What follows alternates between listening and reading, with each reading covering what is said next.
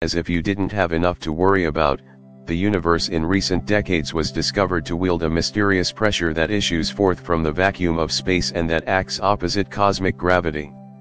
Not only that, this negative gravity will ultimately win the tug of war, as it forces the cosmic expansion to accelerate exponentially into the future. For the most mind-warping ideas of 20th century physics, just blame Einstein. Albert Einstein hardly ever set foot in the laboratory, he didn't test phenomena or use elaborate equipment. He was a theorist who perfected the thought experiment, in which you engage nature through your imagination, by inventing a situation or model and then working out the consequences of some physical principle. In Germany before World War II, laboratory-based physics far outranked theoretical physics in the minds of most Aryan scientists. Jewish physicists were all relegated to the lowly theorist's sandbox and left to fend for themselves. And what a sandbox that would become! As was the case for Einstein, if a physicist's model intends to represent the entire universe, then manipulating the model should be tantamount to manipulating the universe itself. Observers and experimentalists can then go out and look for the phenomena predicted by that model. If the model is flawed, or if the theorists make a mistake in their calculations, the observers will uncover a mismatch between the model's predictions and the way things happen in the real universe. That's the first cue for a theorist to return to the proverbial drawing board, by either adjusting the old model or creating a new one. One of the most powerful and far-reaching theoretical models ever devised, already introduced in these pages, is Einstein's general theory of relativity, but you can call it GR after you get to know it better. Published in 1916, GR outlines the relevant mathematical details of how everything in the universe moves under the influence of gravity. Every few years, lab scientists devise ever more precise experiments to test the theory, only to further extend the envelope of the theory's accuracy. A modern example of this stunning knowledge of nature that Einstein has gifted us, comes from 2016, when gravitational waves were discovered by a specially designed observatory tuned for just this purpose. These waves, predicted by Einstein, are ripples moving at the speed of light across the fabric of space-time, and are generated by severe gravitational disturbances, such as the collision of two black holes. And that's exactly what was observed. The gravitational waves of the first detection were generated by a collision of black holes in a galaxy 1.3 billion light-years away, and at a time when Earth was teeming with simple, single-celled organisms. While the ripple moved through space in all directions, Earth would, after another 800 million years, evolve complex life, including flowers and dinosaurs and flying creatures, as well as a branch of vertebrates called mammals. Among the mammals, a sub-branch would evolve frontal lobes and complex thought to accompany them. We call them primates. A single branch of these primates would develop a genetic mutation that allowed speech, and that branch Homo sapiens would invent agriculture and civilization and philosophy and art and science. All in the last 10,000 years. Ultimately, one of its 20th century scientists would invent relativity out of his head, and predict the existence of gravitational waves. A century later, technology capable of seeing these waves would finally catch up with the prediction, just days before that gravity wave, which had been traveling for 1.3 billion years, washed over Earth and was detected. Yes, Einstein was a badass. When first proposed, most scientific models are only half-baked, leaving wiggle room to adjust parameters for a better fit to the known universe. In the sun-based heliocentric universe, conceived by the 16th century mathematician Nicolaus Copernicus, planets orbited in perfect circles. The orbit the Sun part was correct, and a major advance on the Earth-based geocentric universe, but the perfect circle part turned out to be a bit off. All planets orbit the Sun in flattened circles called ellipses, and even that shape is just an approximation of a more complex trajectory. Copernicus's basic idea was correct, and that's what mattered most. It simply required some tweaking to make it more accurate. Yet, in the case of Einstein's relativity, the founding principles of the entire theory require that everything must happen exactly as predicted. Einstein had, in effect, built what looks on the outside like a house of cards, with only 2 or 3 simple postulates holding up the entire structure. Indeed, upon learning of a 1931 book entitled 100 Authors Against Einstein, he responded that if he were wrong, then only one would have been enough. Therein were sown the seeds of one of the most fascinating blunders in the history of science. Einstein's new equations of gravity included a term he called the cosmological constant, which he represented by the capital Greek letter lambda, a mathematically permitted but optional term. The cosmological constant allowed him to represent a static universe. Back then, the idea that our universe would be doing anything at all, other than simply existing, was beyond anyone's imagination. So lambda's sole job was to oppose gravity within Einstein's model, keeping the universe in balance, resisting the natural tendency for gravity to pull the whole universe into one giant mass. In this way, Einstein invented a universe that neither expands nor contracts, consistent with everybody's expectations at the time.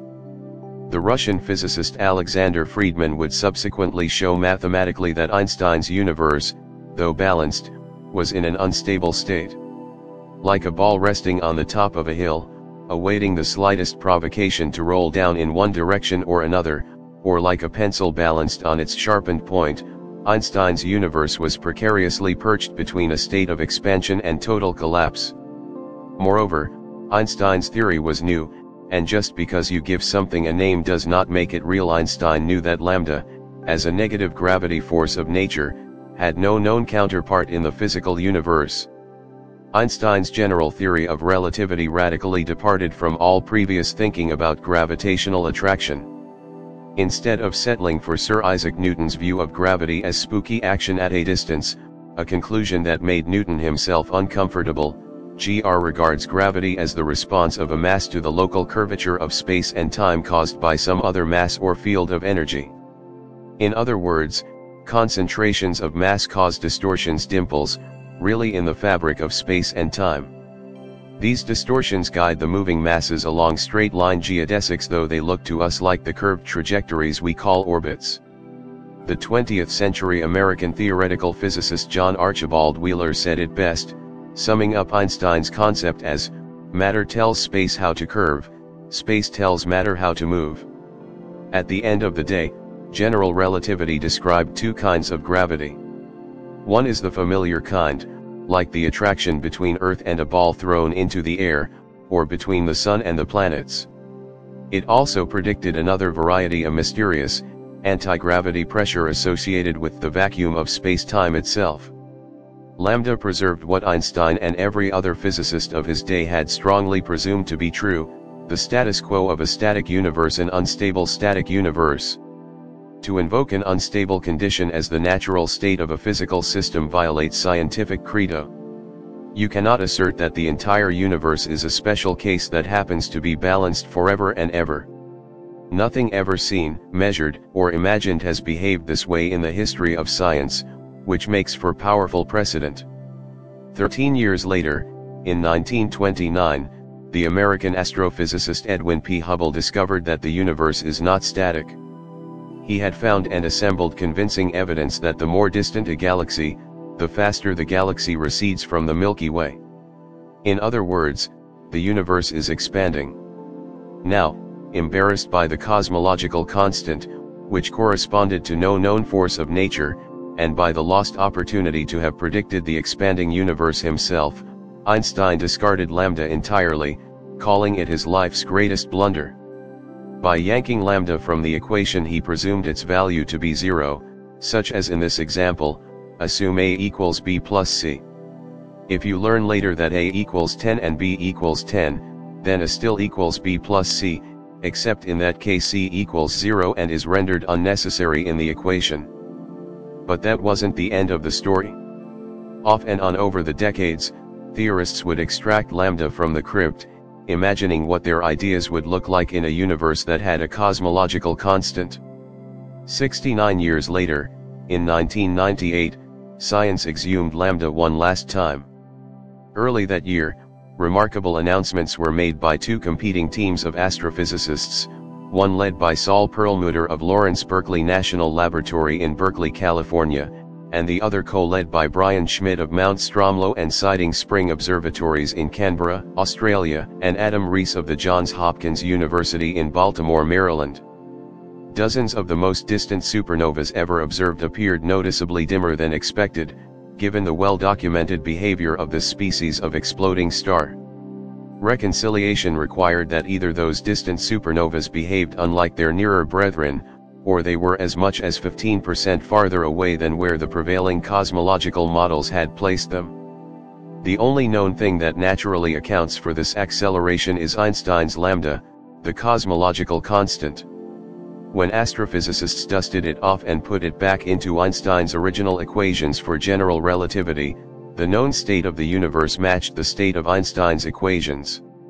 The supernovas used in Perlmutter's and Schmidt's studies are worth their weight in fusionable nuclei.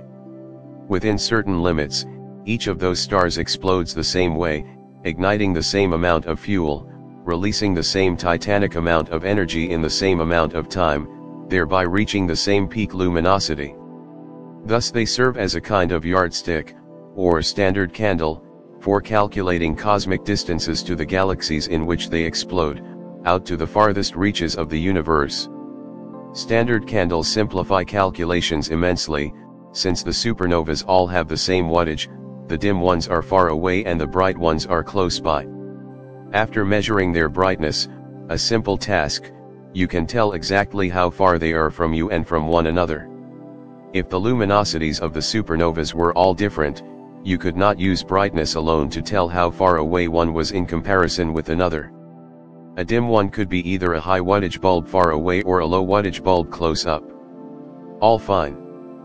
But there's a second way to measure the distance to galaxies, their speed of recession from our Milky Way recession that's part and parcel of the overall cosmic expansion. As Hubble was the first to show, the expanding universe makes distant objects race away from us faster than nearby ones.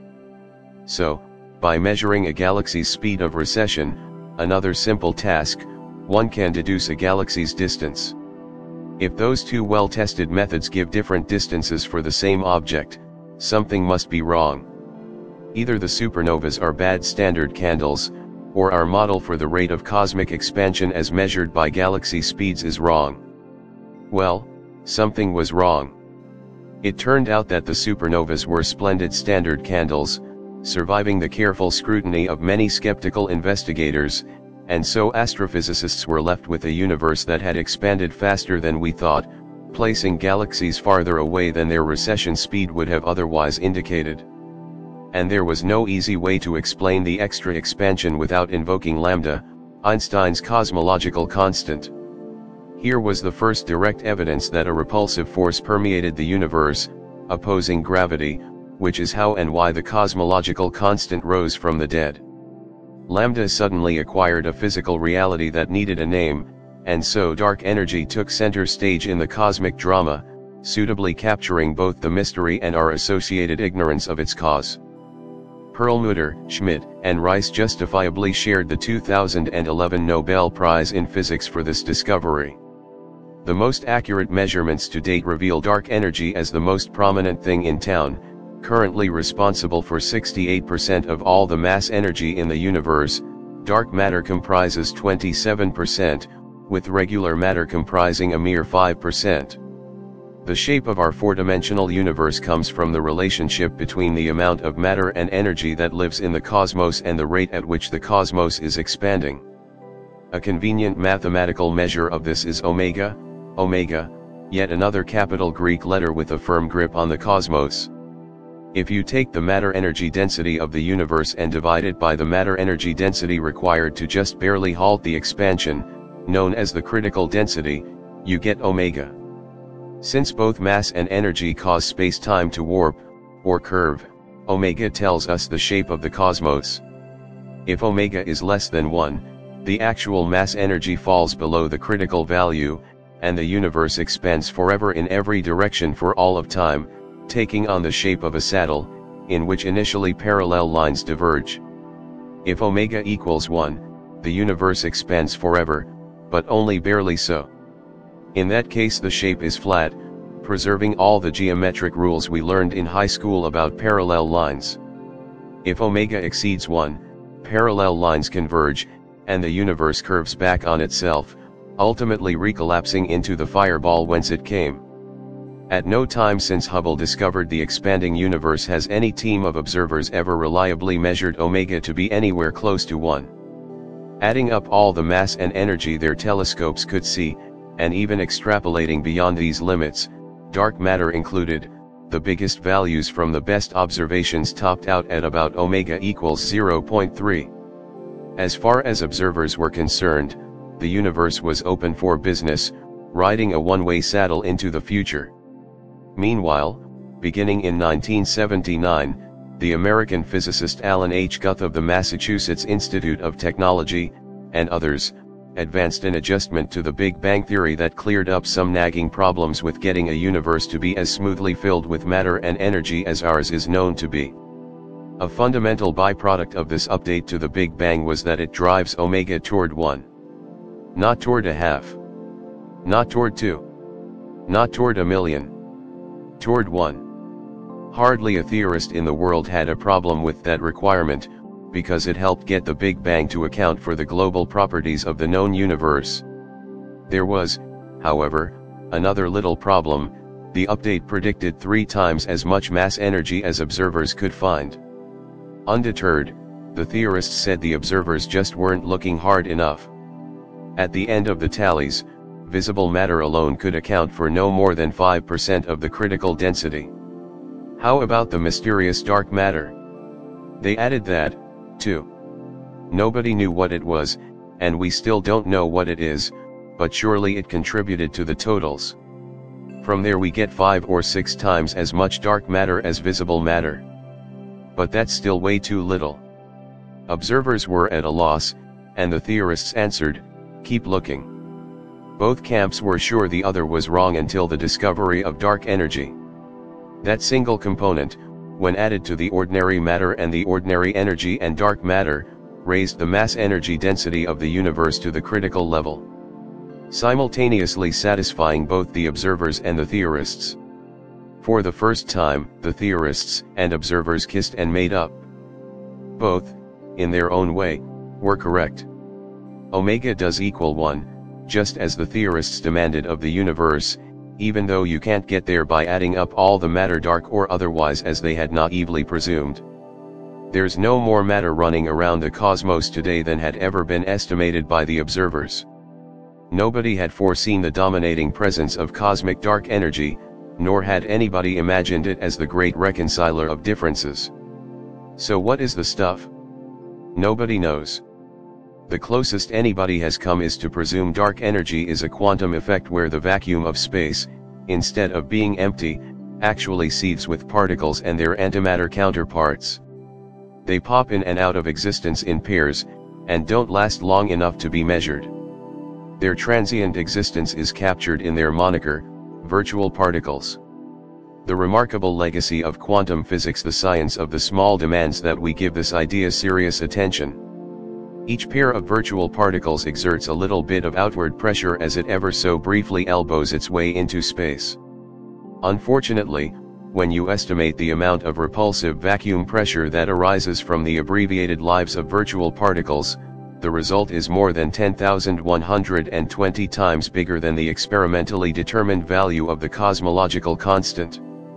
This is a stupidly large factor, leading to the biggest mismatch between theory and observation in the history of science.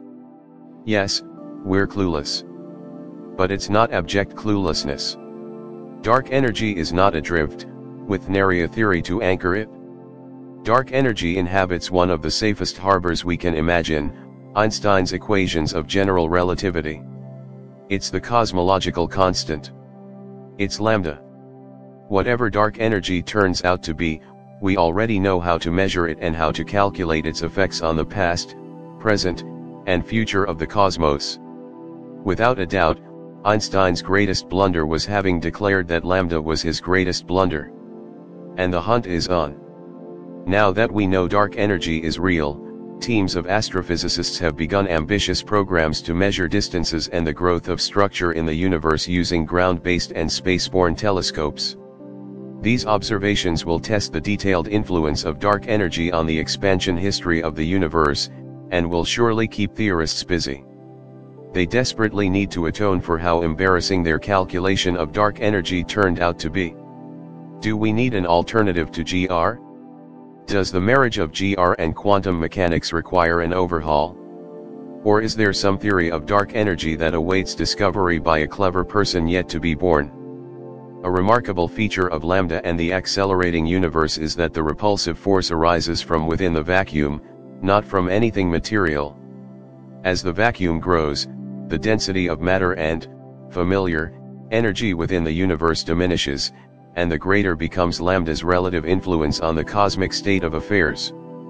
With greater repulsive pressure comes more vacuum, and with more vacuum comes greater repulsive pressure, forcing an endless and exponential acceleration of the cosmic expansion. As a consequence, anything not gravitationally bound to the neighborhood of the Milky Way galaxy will recede at ever-increasing speed, as part of the accelerating expansion of the fabric of space-time.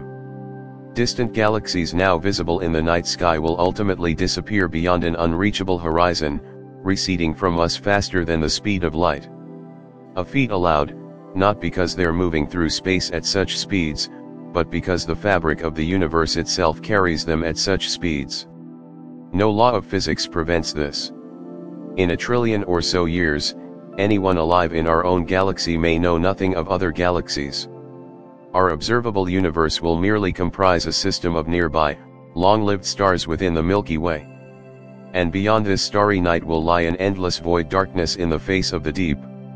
Dark energy, a fundamental property of the cosmos, will, in the end, undermine the ability of future generations to comprehend the universe they've been dealt.